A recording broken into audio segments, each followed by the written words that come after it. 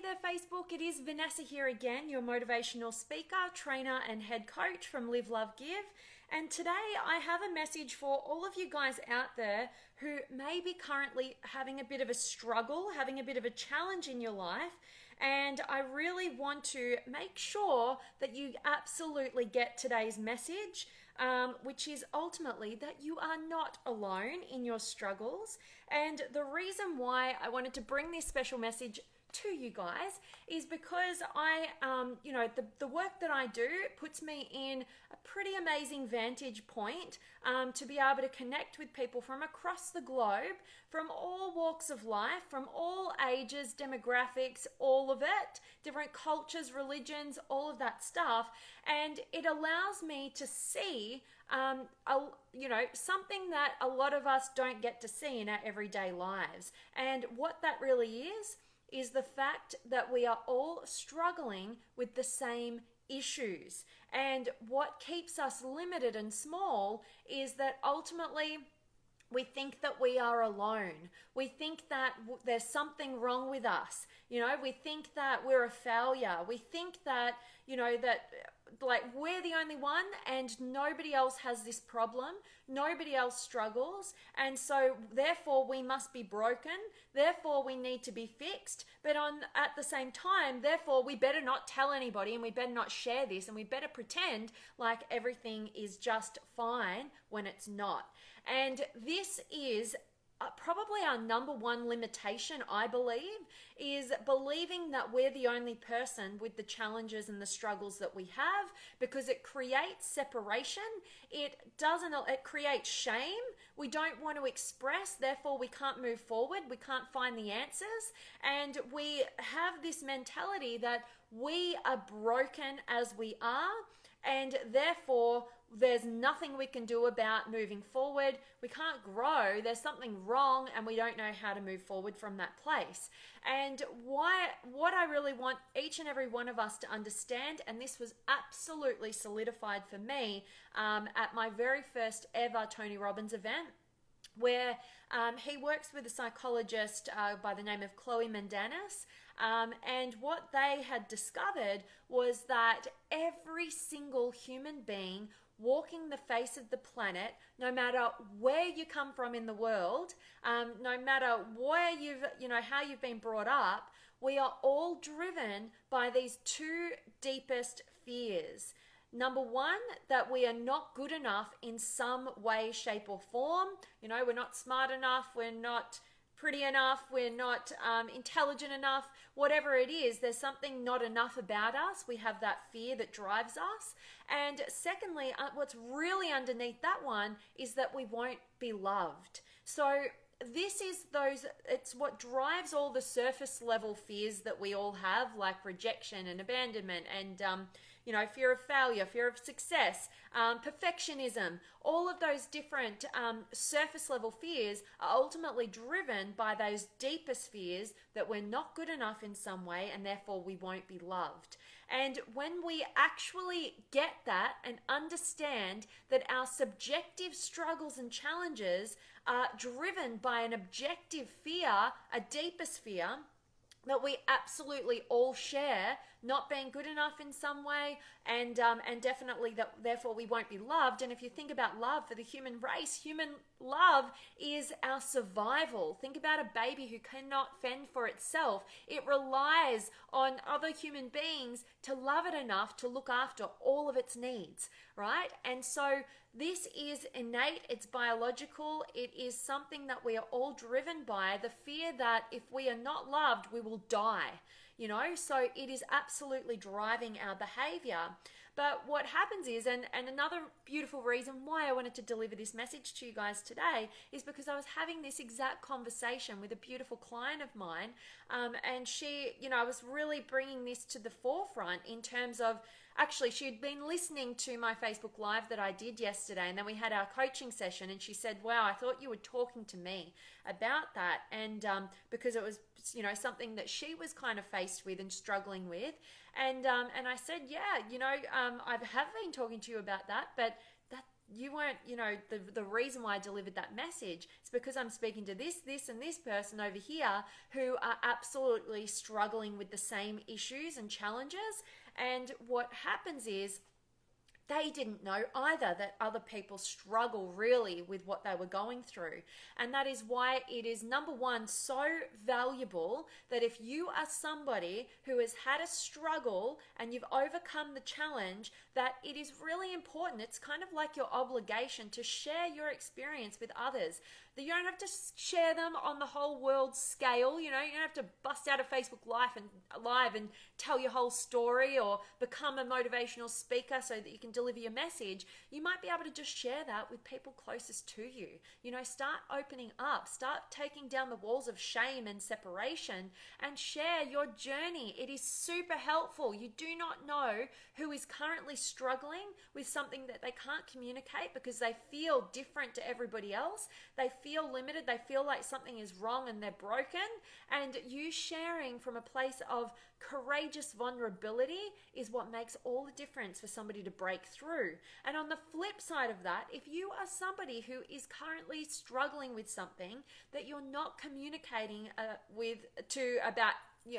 you're not communicating about to anybody, because you're fearful that there's something wrong with you and that you're different, I really, really could not encourage you more to find somebody in your life, either a person that's close to you or somebody who's a mutual third party to any sort of circumstance that you're in right now, somebody that you can trust, go to a psychologist or a coach or somebody that you already have in your life that you trust and share your experience with them.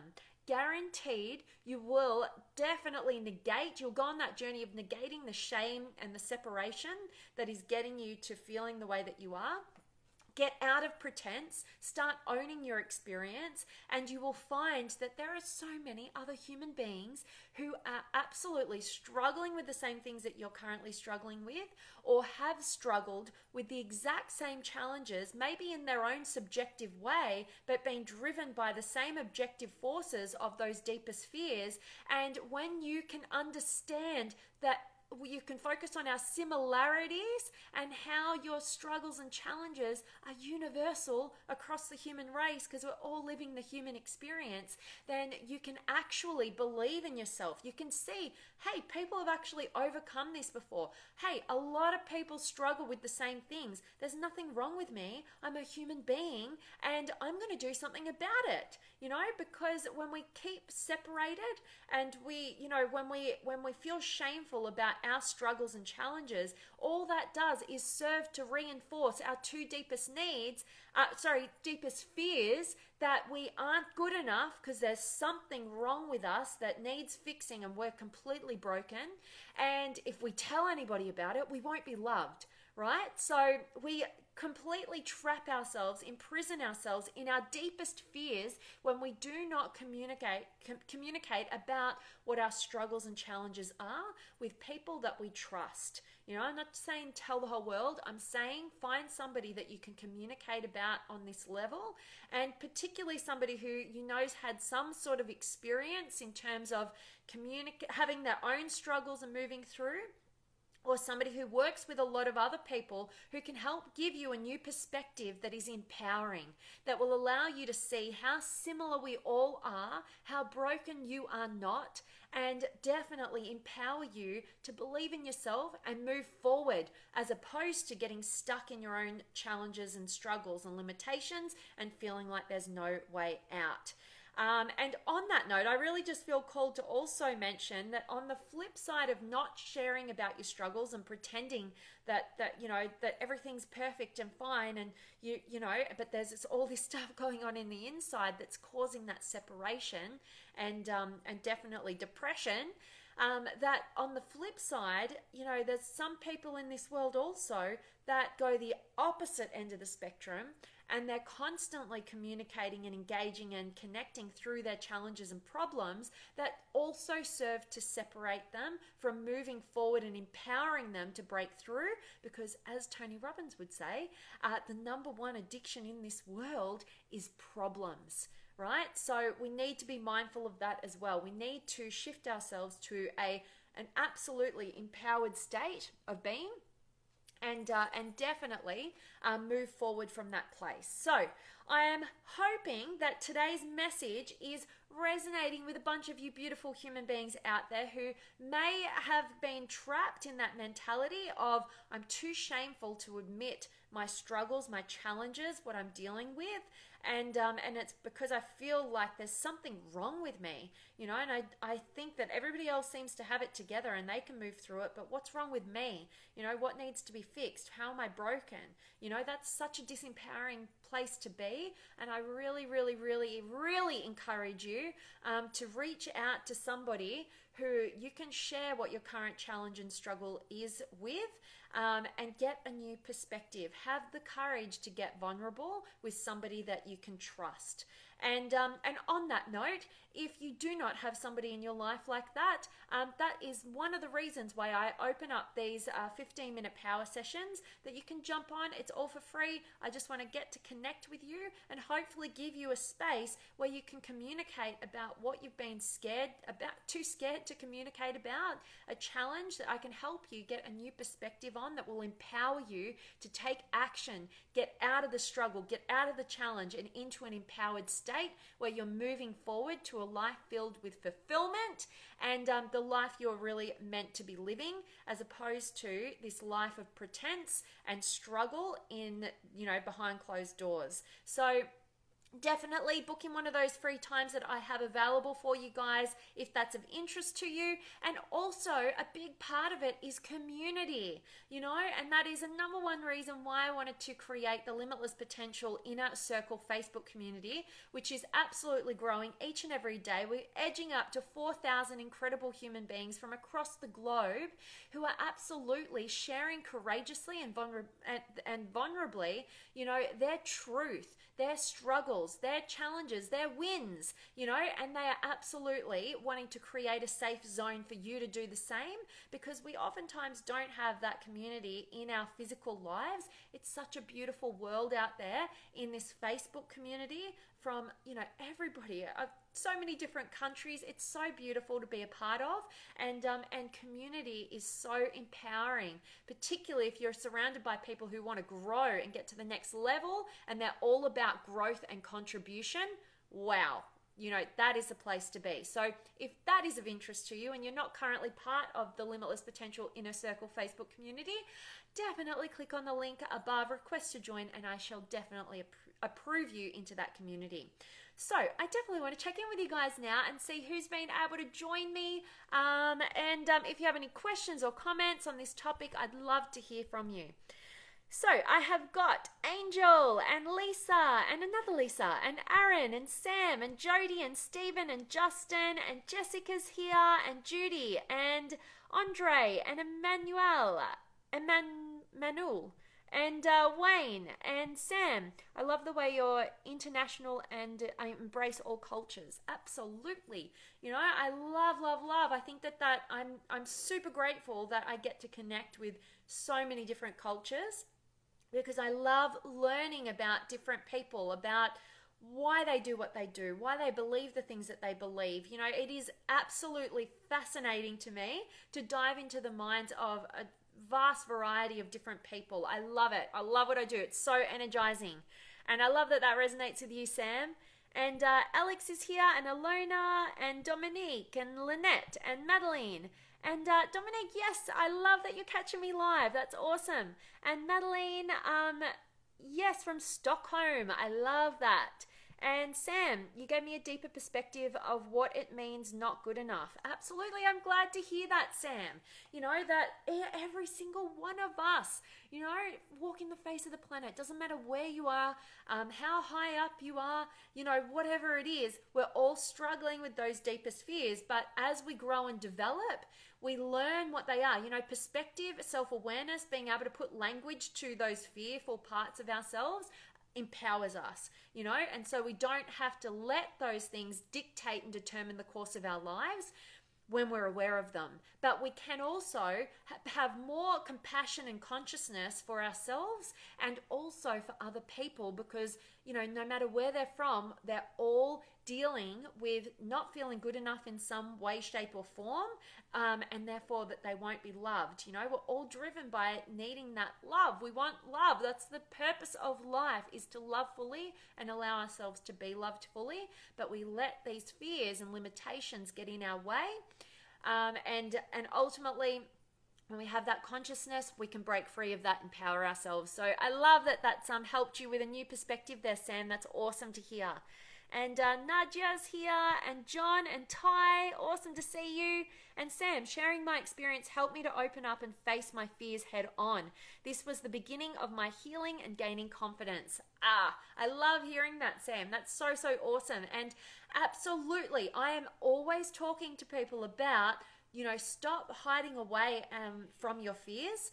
Follow your fears, face them head on, like you say there, Sam, because there is so much value in breaking through our fears and acknowledging what they are rather than running away from them, because we don't want to acknowledge them because we think what you focus on you get. But it's different when you follow your fears for the purpose of acknowledging what they are, building higher levels of self-awareness, and becoming your own empowerment coach by turning them around and absolutely changing your belief system, which you can't do unless you identify what your current belief system and fears are. So I love that, Sam. I'd love to hear more about your journey. It sounds awesome.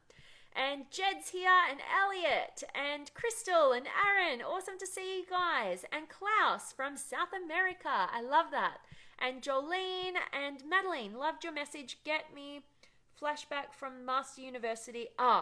Flashing you back to Mastery University and Date with Destiny. I love that, Madeline. Yes, that's one of the most powerful lessons I think that are taught throughout all of Tony Robbins' work, is definitely those two deepest fears that are driving the human race. You know, that is what can connect us to understand that we're not alone, that it's not just, we're not alone in our own struggles, you know, we don't have to be.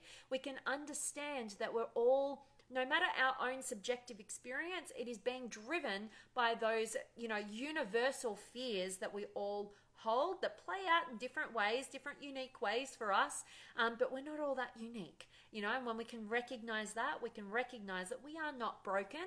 We are struggling with something that is part of the human experience, and that there's a multitude of other people out there who can help us and support us to fast track our success and not stay stuck and limited, but move into an empowered state of being. So I love that, Madeline. And Tahia, and Alexandria, always happy. And Elliot, great seeing you as always. And likewise, Elliot. And Aaron, yeah, how's the arm? Yeah, I've taken the brace off. Thanks for asking. I'm going to go see a doctor today, actually, because it's sort of like not really great, you know, and I keep kind of using it a little bit, which is not good, but I need to write. It's my right hand. So I'm going to go see the doctor today, and hopefully it's nothing, it just needs a bit more time to recover. But thank you for asking, Aaron. Appreciate you.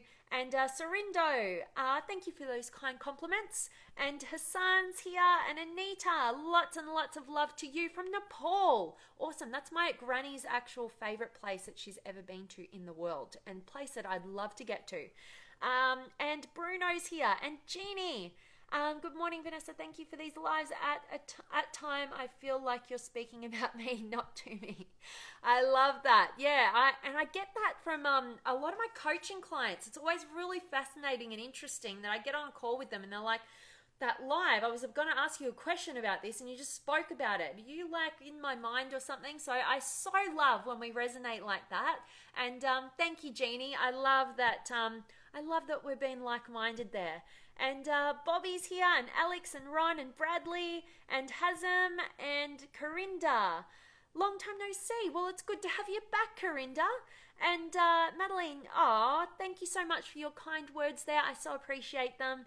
And Joe's here, and Hazem, much love to you. And Corinda, why are you not using Believe TV? Good question. I don't know what that is, but if maybe it's something I'm missing, and if it helps me to get this message to more people, then I should look into that. Thank you for the suggestion there, Corinda. And on that note, guys, I oftentimes get messages from you guys or comments asking if you can share my stuff. Please, that is the greatest gift that you could ever give to me, is to share anything that you find valuable, that you think that other people will find valuable too.